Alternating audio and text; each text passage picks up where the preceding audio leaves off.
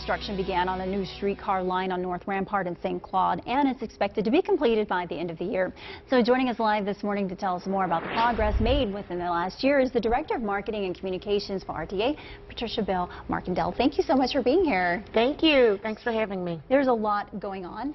So first give me an update on the streetcar, and then you have some road closures that folks need to know about. Yes, definitely. Well, we're very happy to say that we are completely on schedule. We still project that we will be opening this streetcar line for people to actually be on the streetcars and riding by September of 2016, so late third quarter.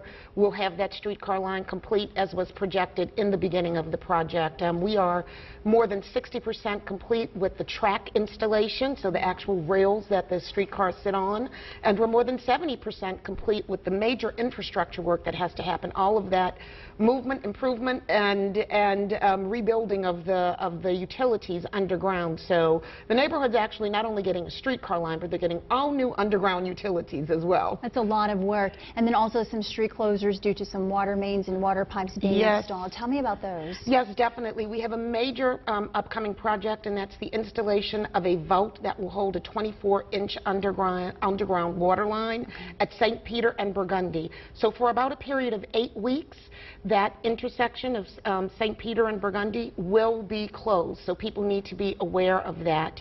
A secondary piece related to that is that along St. Peter, there will be restricted parking. And that will be in effect when construction is active. So if the construction site is shut down or we're not actively working, that parking will be available. But during those times when we have work going on, that parking will be removed from access for folks in that area. And then that third piece is that we'll be beginning some limited work at Esplanade Avenue for some underground utility work for a water line installation as well. But that really will kick into high gear after Mardi Gras. We're not doing too much there right now. We'll see some limited traffic impacts. But after Mardi Gras, that intersection will be closed as well. And of course, we were talking about the app last time you were here. Are people utilizing that service? I love it. Absolutely love it. Wow, you know, we had such a great weekend over New Year's Eve and Sugar Bowl. I think a lot of locals and a lot of tourists really discovered Go Mobile and recognized that having their tickets on their phones and in their electronic wallet was so easy to get to and from all of the festivities downtown, to get to and from all of the festivities for the All-State Sugar Bowl. So it's going really well. We're seeing incremental growth each month, but we really encourage our locals to try it. We see that people visiting the city are really using it.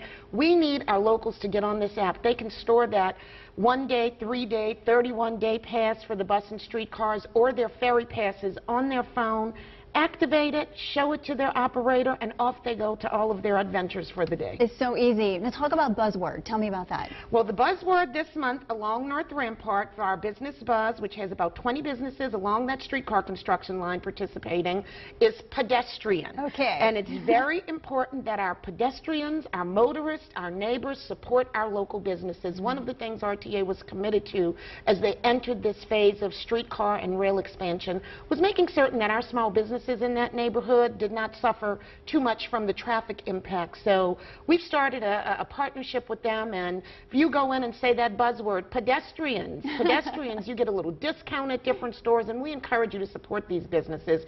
They are locally owned and grown. They are our neighbors and friends, and we want you to go there and support them because we want you to have a destination to go to at the end of this project. So we need to keep them profitable and in business. Absolutely. So pedestrian is the buzzword. And if you want to stay up to date with all of RTA, you can log on to norta.com, or you can give the call, a hotline there, 504-577-2668. Thanks so much for the update. Thank you.